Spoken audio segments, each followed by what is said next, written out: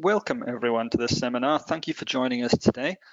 My name is Sharif Andraus. I'm a Global Natural Resources Leader for BDO. Today is the first of two seminars we're running on a natural resources accounting update.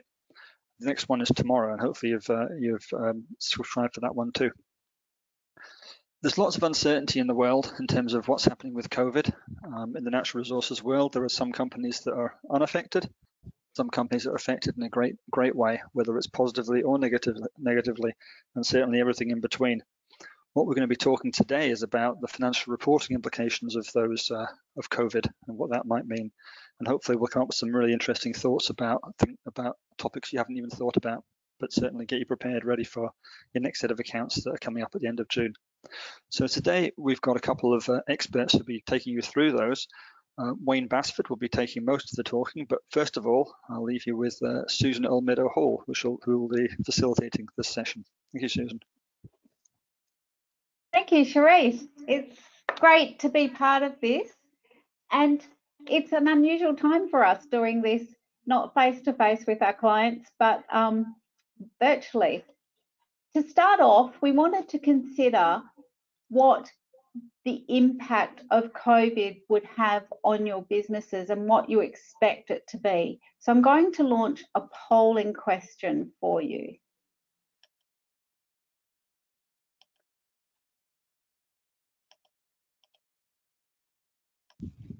So you've got a question that is coming up. And it is, do you anticipate that the preparation of your 2020 financial reports will be more complicated because of COVID-19? And be interesting to see, what you think, whether it's going to have a significant, minor or no impact, or whether really it's a bit too early to say. In relation to today's session, we do have the opportunity for you to ask questions. And you'll see that on the screen that you can provide a question. So if you have any questions, Wayne will be talking and providing the update. And as we come to certain section ends, then we'll have the opportunity to ask some questions. So if you can have a think about anything that you'd like to know, need a bit more clarification on, just feel free to add those questions and I'll pass them on to Wayne as we progress.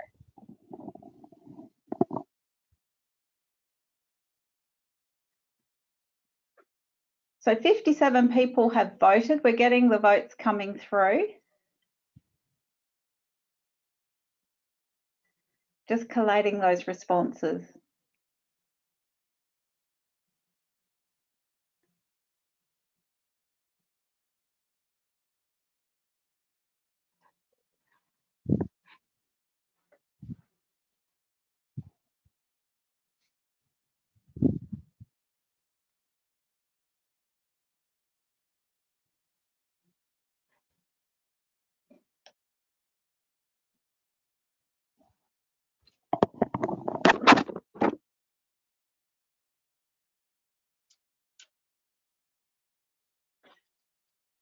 So we're getting a good response here. 70% of people have voted.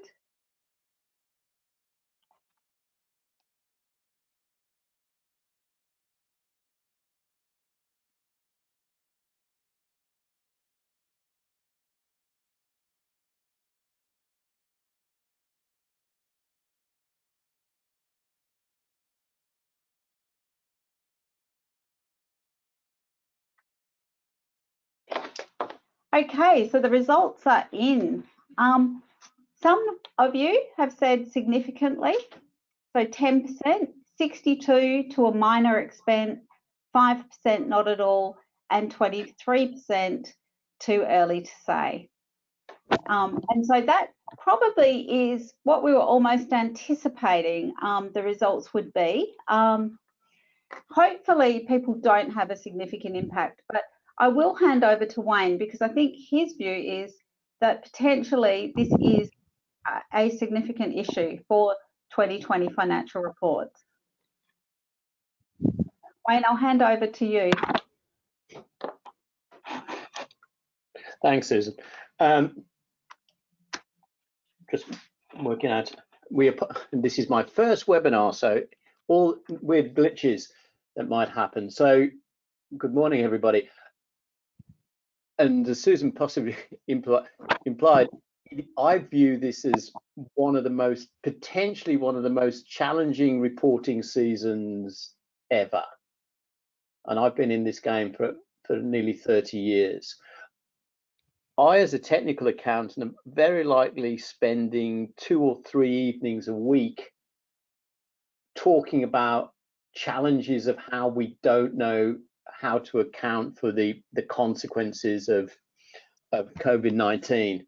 And first off, you'd think, well, it really impacts tourism, retail, hospitality, travel, etc. But when you put your mind to it, for many people in the natural resources area, this is going to cause all sorts of interesting challenges for those that are involved in preparing the accounts.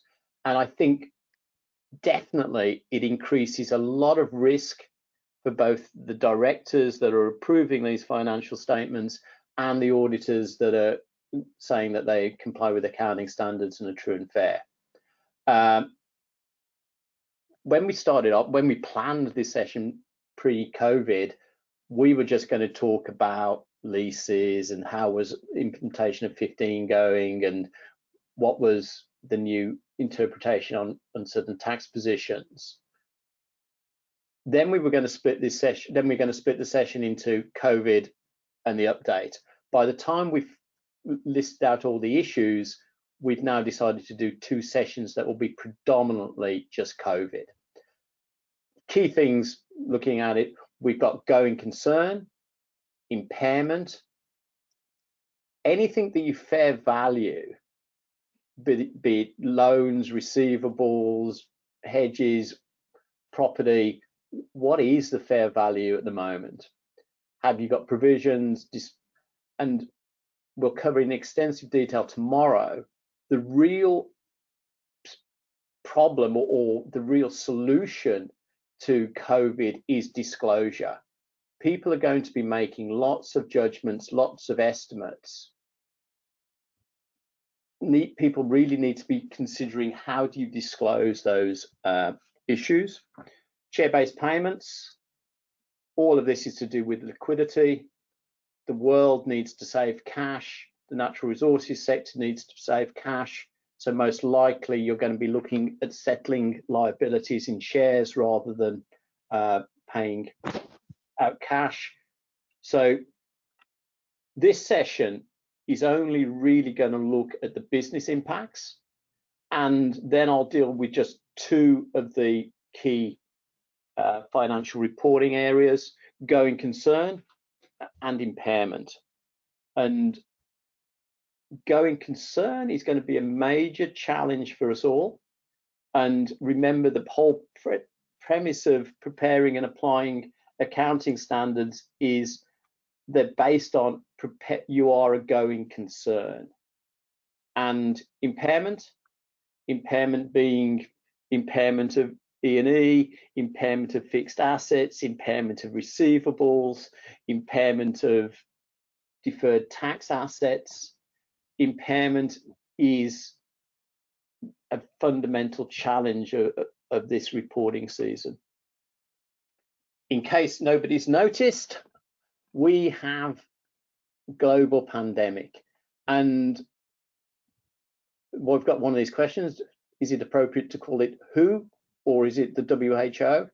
I admit to being in the WHO camp of the world, but that is significant for anybody that reported across the 31st of December or the 31st of March, whether this is or was a post-balance sheet event that you've not reported yet. For everybody that's reporting in June, it's happened, and it needs to be factored in to when you prepare your financial statements 30th of June. And looking at how this we think will pan out, going concern. Everybody, the capital markets are confused. We've seen some really good capital raises at the moment, But obviously those capital raises are sucking available capital out. People are nervous knowing where to invest their capital. And we've got issues, obviously, in the natural resources sector. The unbelievable happened that we've actually saw oil go negative, a concept nobody's ever seen. But obviously gold was battling the recession and the safe haven as per normal. You know, it's a question for people out there: are projects stalled or delayed? And this can be: are you actually able to get your teams, your drill rigs, your geos on site? Is it safe to get them on site? Are there airlines flying on there? Have governments closed borders? Are your staff willing to go on site anymore? And the other thing that seems to be coming out is, have you really got the equipment?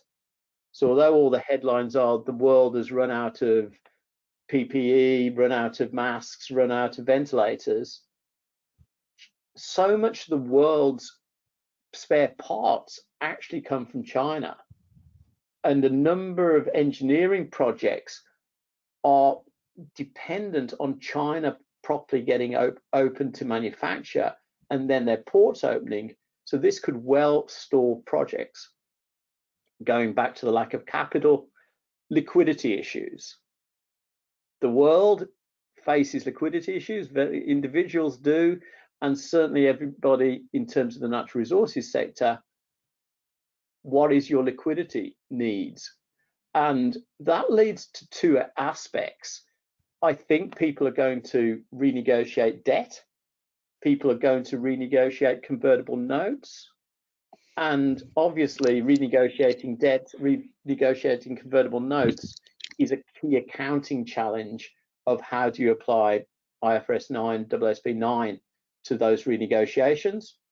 And as I touched on before, my expectation is people in this sector are going to try and use more share-based payments. So people are going to try and save cash by paying in shares. And depending on which sector you're in, whether you're in gold or whether you're in oil, etc., you might find that some of your existing share-based payments are out of the money or are not performing as they were intended to do. So you could well be thinking about modifying existing share-based payments to incentivize your employees and again to save cash. We're looking at this from an audit stock point of view. So it's not business as normal. One of the key things that people are even struggling with are, can we attend stock takes? Can we go and verify assets? Are the borders open, and are our audit teams able to go and attend those stock takes or verify assets? Obviously, a lot of people in this call have got operations overseas. A lot of people on this call have got operations in Africa or in Asia. Have we considered whether those auditors are in lockdown, whether the auditors are actually able to meet the group timetables and instructions? We're mostly in a world of working from home. Has working from home weakened your controls in any way? Have you all the systems and controls and checks that were in place when you were in the office, have things fallen between the cracks and will open you up to error? Sharif started the call, and myself and Sharif are working on a number of these valuation issues and how to value under this world of change and challenge. Most people will be valuing assets. If you've got an impairment trigger, you'll need to determine the recoverable amount. What is the recoverable amount in 2020? You've got to look at your impairment of loans, your receivables. How do you value your loss, your expected credit loss? Share-based payments. Share-based payments have been renegotiated. It's not an orderly market, so how do you look at share-based payments? And the same with renegotiating your debt and your convertible notes. We've got the business impact on you. Again, oil price, commodity price, closing borders, not being able to get staff, not being able to get your parts, not being able to get the equipment on site that you need. So all of this is going to make, as I believe, a very, very interesting reporting season. So I believe Susan will go over to another poll.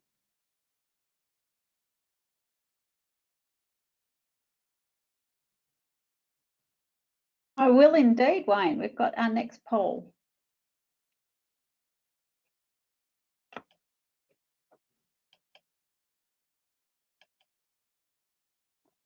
So I've just launched this poll.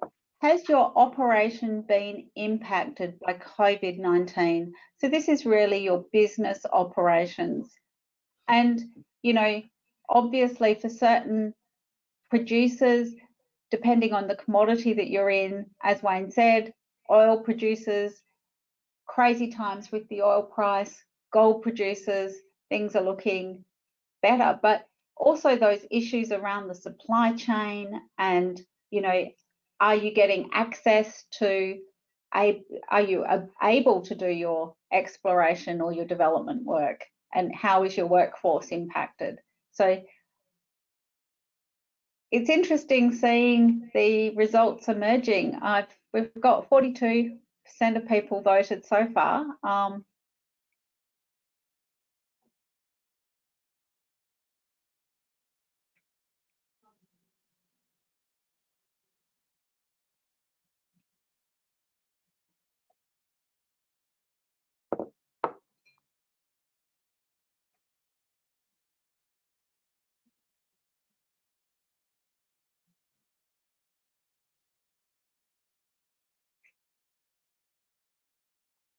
So I'll just give you a couple of seconds and then I'll close off this poll. It's interesting in terms of comparing this to the first poll. So I think we're seeing more business impacts coming through.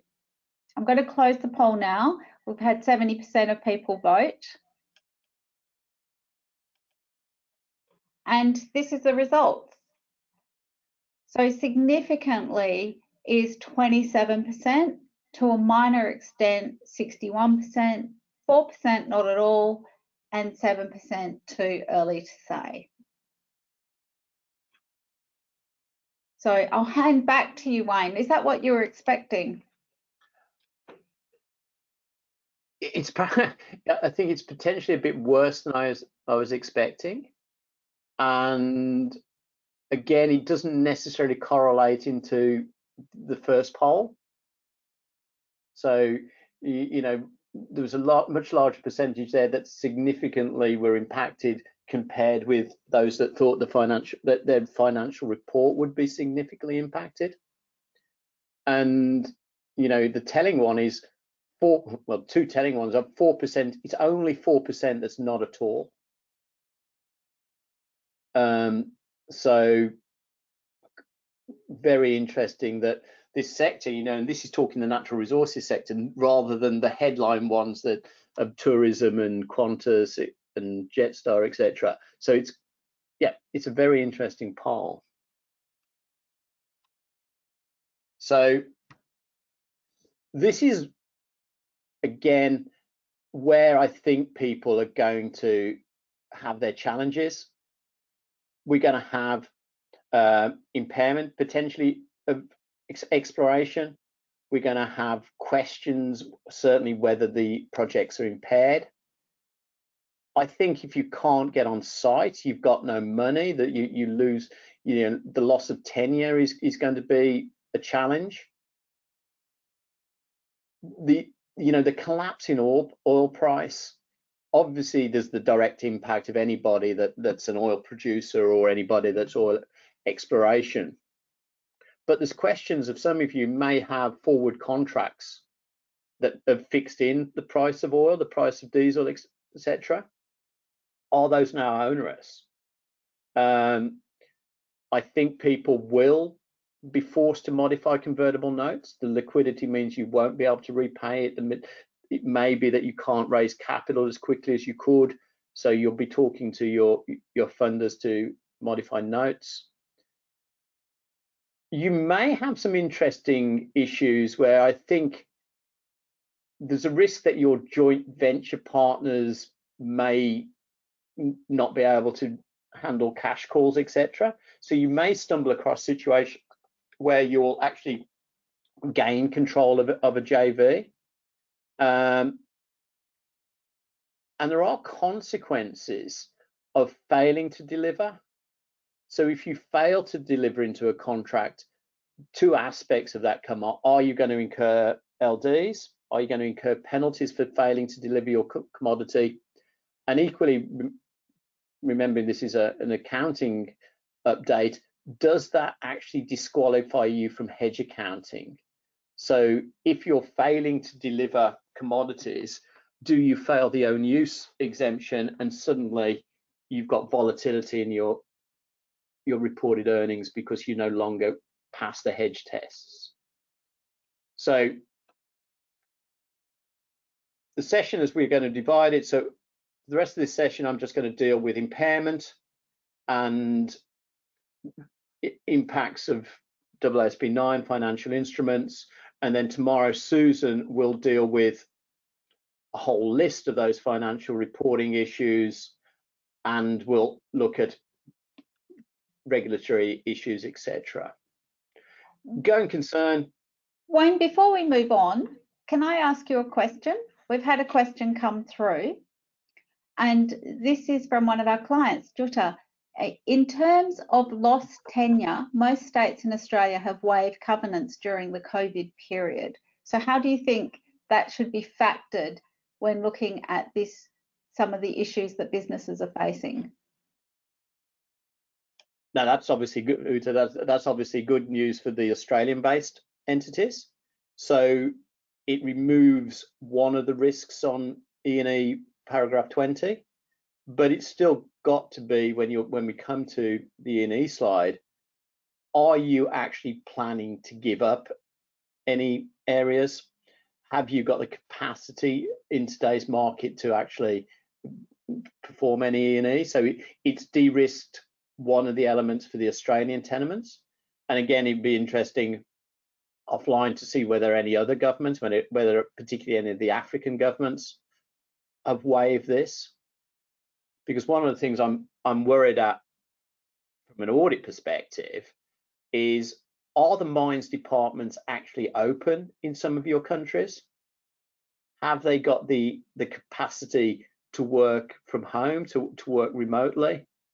So if you're working, this is not business as normal. So if you were due to renew your tenement, or you've actually put your tenement application in, but the government's closed down and they've not given any waivers as the Australian states have, how are you going to satisfy your auditor that you've still got valid tenure? And remembering you can only capitalise E&E if you've got valid tender. Okay, thanks, Susan.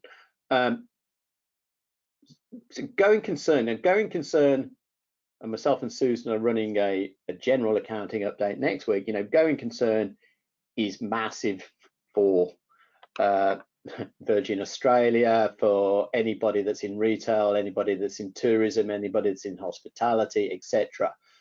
But going concern will most definitely is a consideration for all directors and all auditors as we come into this reporting season. And we're in this weird area that strictly all of our accounting standards only apply if you are a going concern. The preparation of your financial statements says you're a going concern, and you also have to disclose all of the uncertainties, the material uncertainties that exist as at the reporting date, being the signing of your financials, as to whether there's any risk that you will not be a going concern. And there will be issues that if you're running out of cash, you've got credit, you've not been able to pay creditors, you've not been able to renegotiate convertible notes. Is it appropriate for you to prepare your financial statements on a going concern basis? Will your auditors sign off, even with an emphasis of matter, that you are a going concern? And is there a risk that your auditors will disclaim whether you're a going concern? And what does that mean for the directors and even your ability to raise finances? And this is this wonderful requirement of 101. It's 12 months from when you sign the accounts. And how can anybody predict what's going to happen in 12 months' time? My new hobby is listening to economists argue whether this is going to be a V, this is going to be a U, whether there's going to be a second wave, whether there's going to be a third wave, how quickly the economy will recover, whether it will recover, whether globalization is in decline. So you've got your cash flows that you'll need to produce will have to be 12 months forecast in potentially the most uncertain times we've ever had to forecast in. Going concern.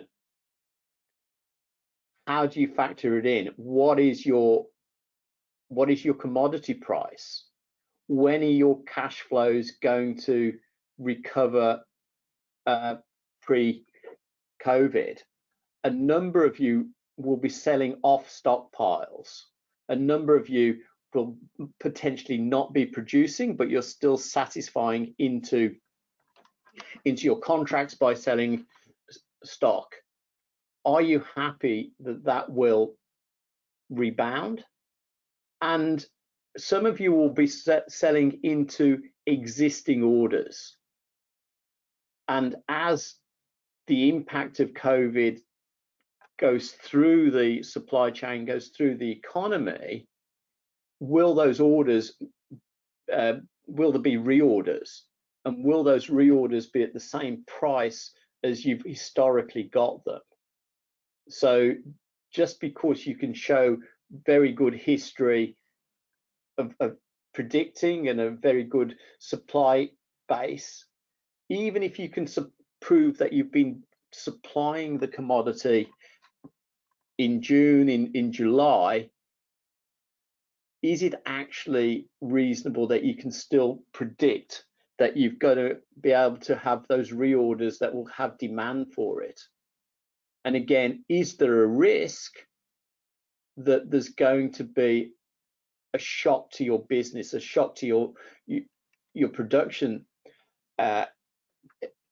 impact, because you can't get staff, you can't get workers on site, or you can't get parts to keep going on site, or you can't ship your goods? And then when you start to look at your going concern, how many models are you putting forward to consider whether you've got risk? Are you looking at worst case? Are you looking at multiple case scenarios as to how you may be able to continue or not? Are you then disclosing those material uncertainties and the reasons for your determination that you're a going concern appropriately in your note 1? And remembering this is all about risk.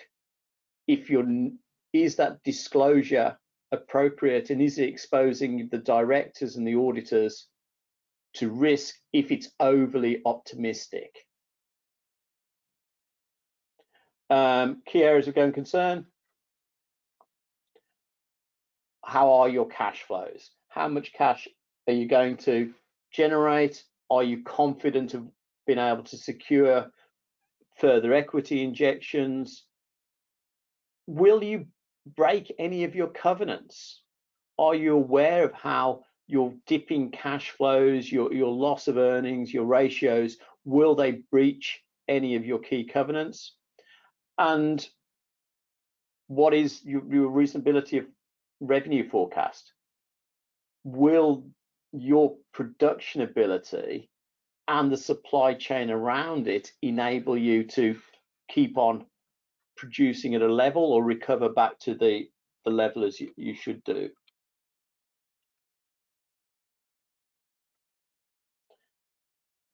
What are your assumptions? You know, this is I'm going to read everybody's announcements, everybody's note one.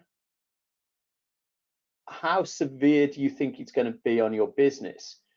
We've had 27% of people in the poll said they were significantly impacted by this. How's it going to recover?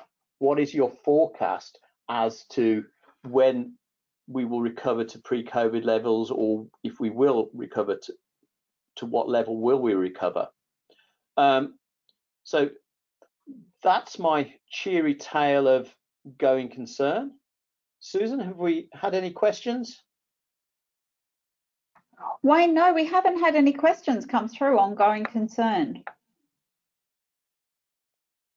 Slightly surprising. So if people feel free, even though I've moving away from going concern, if people have got questions on going concern or anything we do, just keep on, just type them through, and we'll try and deal with them as we go. Okay.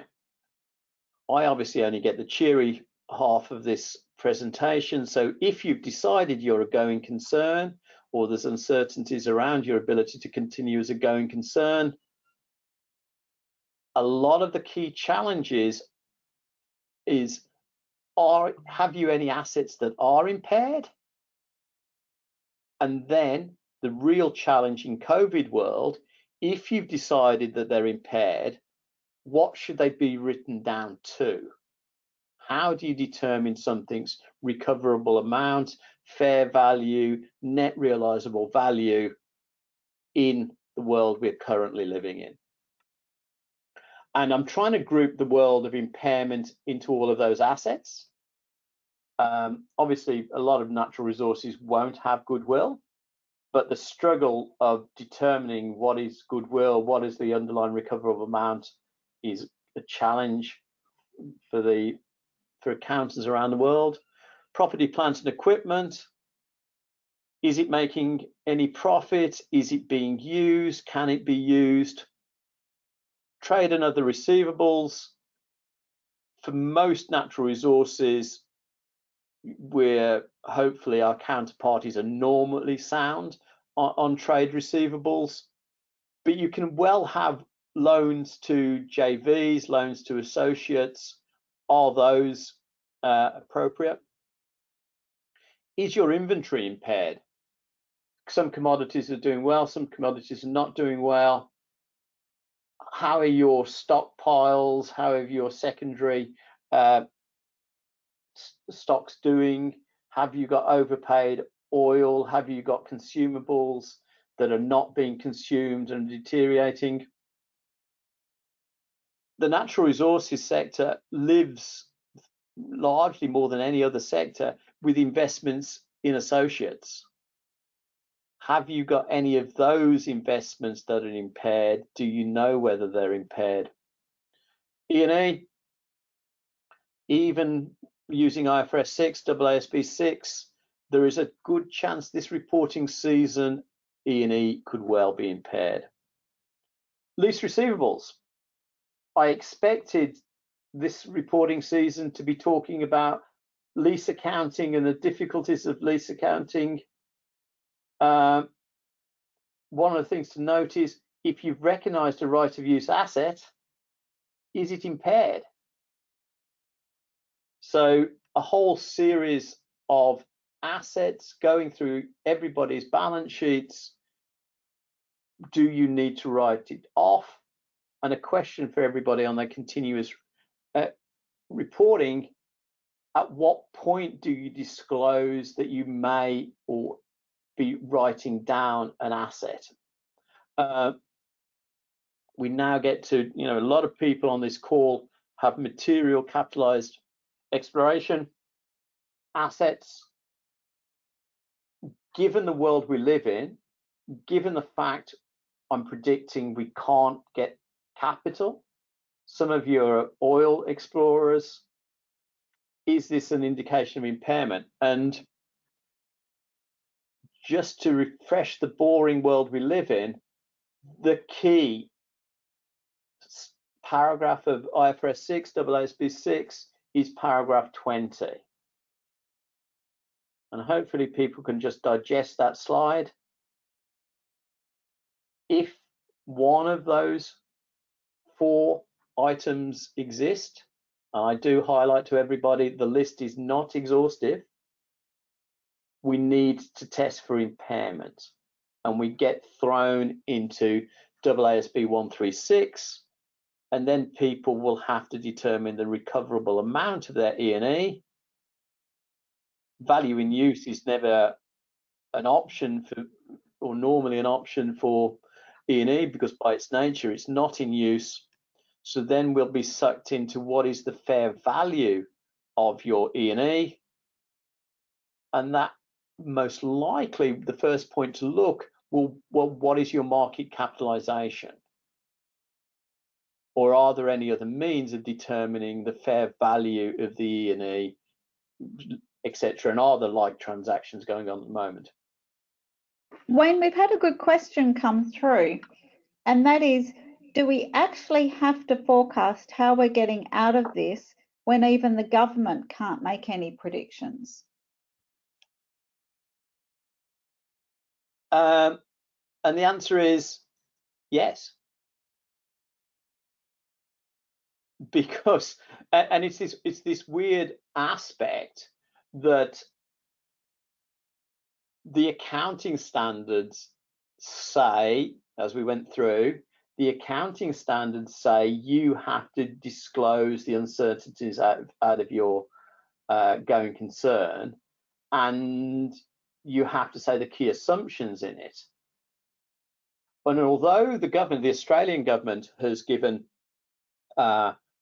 waiver for directors in trading insolvently, and ASIC have now given people a 1-month extension on lodging their financials, nobody has carved out the requirements of AASB 101, and that's going to expose, as this is risk. So, and the protection, I believe the protection from that risk is through disclosure. But so at some point, you've got to say, well, I believe that my going concern is based on the idea that normality will restore in, I don't know, 6 months, by 2021. And this is based on a hope that there isn't a second wave, or whatever the basis is. So this is amazingly challenging, and these are sadly the late night calls I have on globally, in terms of you have to predict. Accounting standards require you to predict whether you're a going concern. Accounting standards require you to determine the recoverable amount. And if you ever come up with recoverable amount, you always, well, 90% come up with a cash flow forecast, which requires you to predict in these wonderful times, or there's always the backstop of fair value. which in most times still goes back to a cash flow. And so unfortunately for accountants, we need to come up with a position as to how we think this is going to work for our organisations. Wayne, people are getting cross with you. We've got this come up. So the government can defer budgets and forecasts, and we're supposed to have a crystal ball. I think that might be a comment rather than a real question there. I think that is a very valid comment.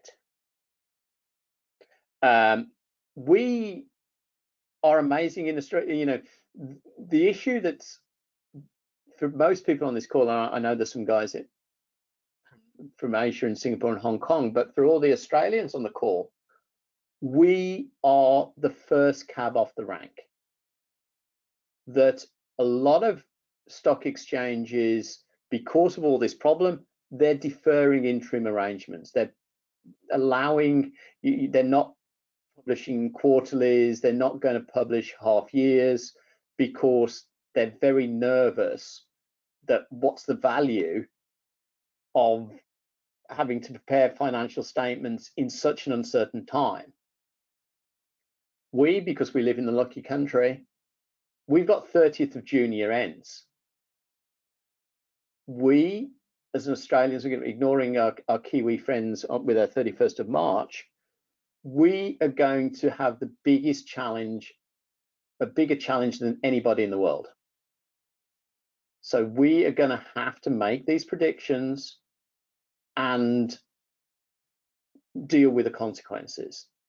The auditors, and I love the fact I do less and less audits these days, they are together with the preparers, the directors, they have to be happy with your judgments.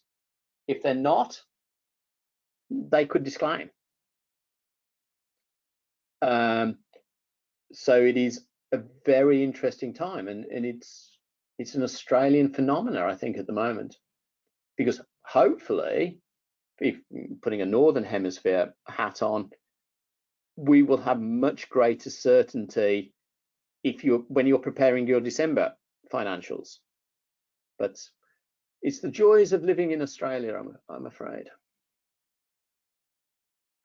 Any more comments coming through? Throwing rocks at me, Susan?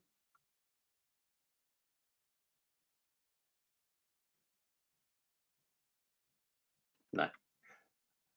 Okay. Impairment of assets. And obviously goodwill and indefinite useful lives have to be tested every year. And all the others, PP&E, right of use assets, intangibles, has there been an impairment indicator? And I do re-emphasize this, we're going to have, I expected to be presenting this year on a lot of refresher and complications on AASB 16, IFRS 16, the new leasing standard. Now the main issue for me is you've recognized an asset. You recognized an asset when you transitioned 1st of July 2019. Should you impair that asset 30th of June 2020? Just in case you haven't noticed,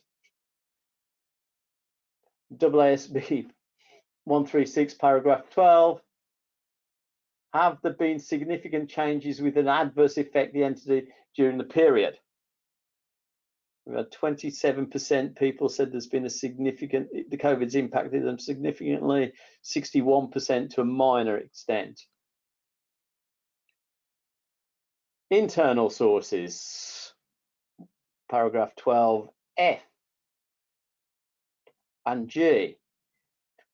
Have there been significant adverse effects that have or will happen that would cause you? So I expect everybody will have impairment triggers.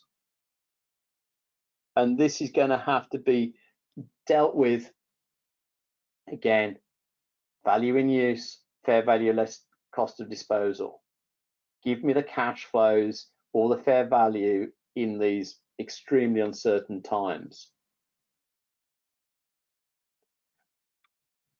all about cash flows, list of your assets, which ones are written down. And again, if you are going to have material write-downs, when do you tell the market? And again, people on this call, because we're natural resources, this extends into your associates, it extends into your JVs. And a number of you will have operations overseas. Are there problems in your jurisdictions that you're operating in, or is there about to be problems in the jurisdictions?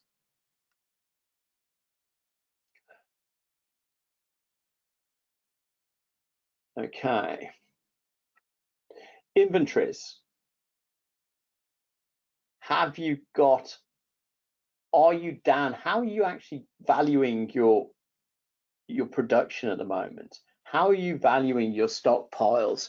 Are you producing at the same rate as you'd normally produce? Can you get people on site? Can you get the goods off site?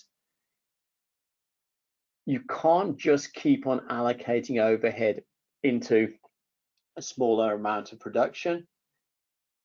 You have to only allocate normal capacity when you're applying the inventory standard.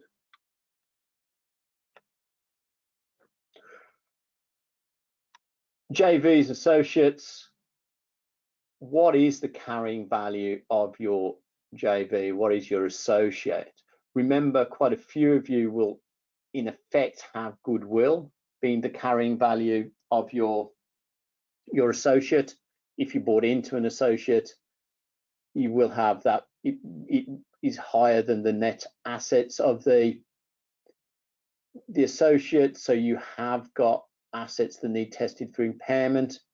I'll emphasize that this is an asset in an associate and or it's a loan to a JV or an associate. These are covered by the impairment requirements in AASB 9 or AASB 136. They're not automatically covered, or they're not covered at all by this special exemption in paragraph 20 of IFRS 6, AASB 6. Have you got contingencies? Have you guaranteed amounts into your associates? What are your cash calls? What are your obligations to fund into associates, JVs? Are they struggling for cash? Are your joint venture partners or other people struggling to fund the associates, and the exposure will come back to you? AASB 12, IS 12, you're only allowed to recognize assets if it's probable that you will be able to recover them. With all the change that's going on, will your tax losses be accessible? Will they be recoverable? Will even your timing differences be able to be used and reversed?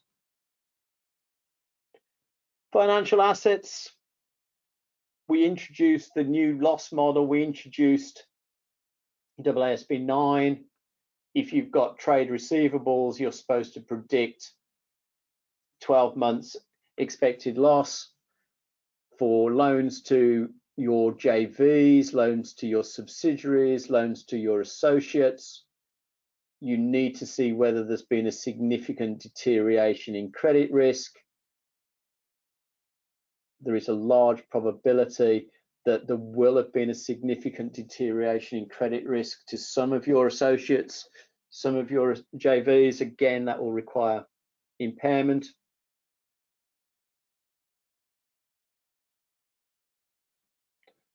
Just another list of various ways of dealing with your ECL, your expected credit loss. How have you assessed it? Are they struggling? And then how are you predicting how much you will lose? How much will you recover from not being able to get those loans repaid, or certainly not getting those loans repaid at the date you're expecting them to? Guarantees. This is actually genuinely under the impairment section of it. of these slides, a number of you automatically will have issued financial guarantees to your subsidiaries, to your associates, to your JVs. Has that caused an issue with your guarantee? Do you need to book a loss in your financials? Major area where I'm expecting people to modify their arrangements are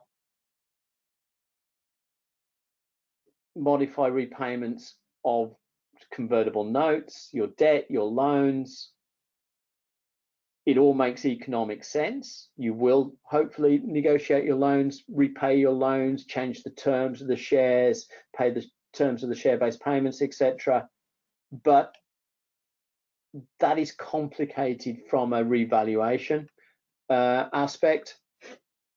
So were these renegotiations that I expect or hope everybody will have, was it substantial? Was it non-substantial?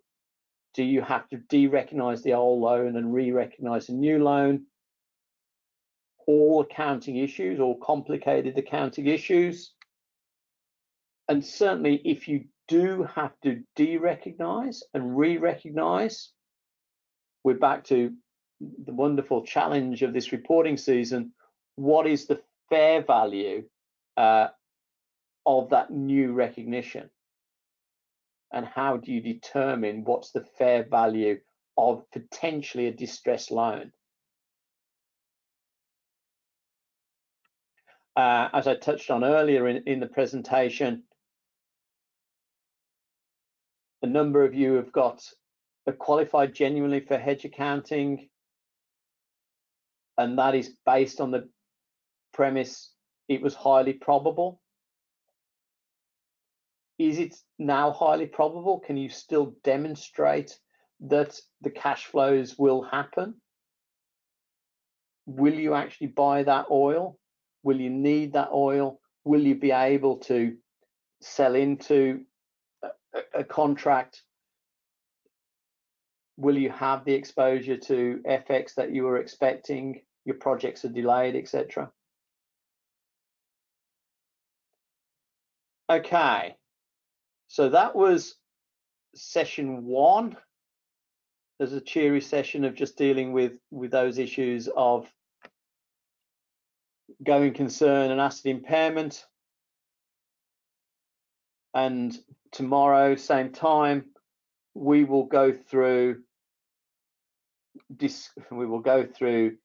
disclosure again, revenue recognition, lease accounting, recognizing provisions, onerous contracts, accounting for government support, recognizing government's going to be, in some governments, they're going to be providing support for staff, they're going to be providing support for leases. A number of you will be renegotiating your lease arrangements, and for those people that weren't on the exciting live webinar at listening to the ISB on Friday evening, there has been a rush through change to how we can potentially account for some of your leases that you've managed to get a concession from the lessor.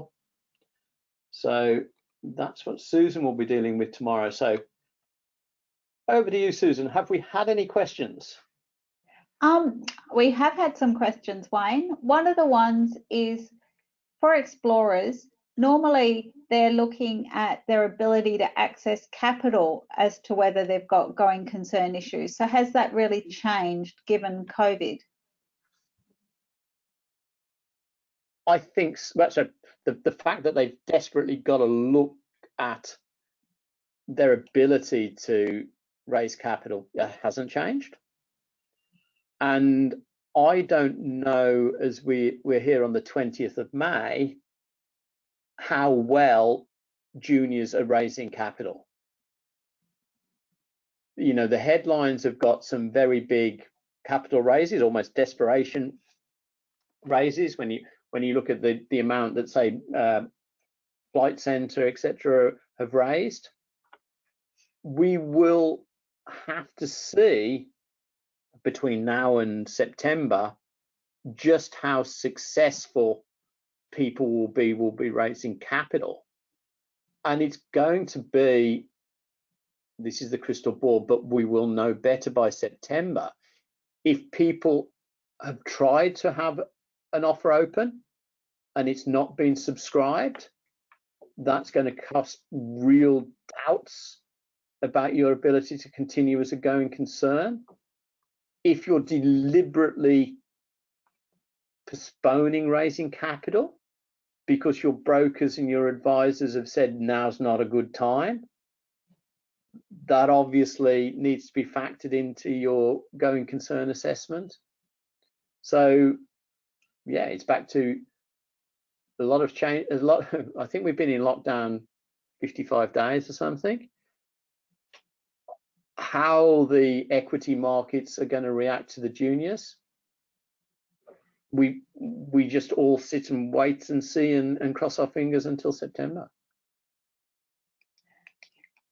Wayne, with share-based payments, you know, what changes are you seeing that are happening in the marketplace? It's a question versus seeing versus predicting. I'm expecting it is how ready and how people have actually got to work and how people are getting their head around it. So I expect a sensible arrangement is you encourage all your senior executives or your senior geos, etc., and of course all of the accountants on the call, to accept shares rather than cash. And I don't know when that will happen. I don't know what you've been promised, and I don't know what the companies will have to offer in order to get their employees to be persuaded to accept it. I do think people will start to modify their share-based payments. That the vesting condition was the vesting condition was genuinely as at in the first half of 2020, or the vesting condition involved having a JORC by this date or having a bankable feasibility by that date. Now, you've not been allowed on site. You can't get drilling. Is it fair that vesting condition still stands, or will fairness change the arrangement? Common sense and fairness says I think it will change, but the accounting standard then kicks in to say, you've modified it, what's the new fair value?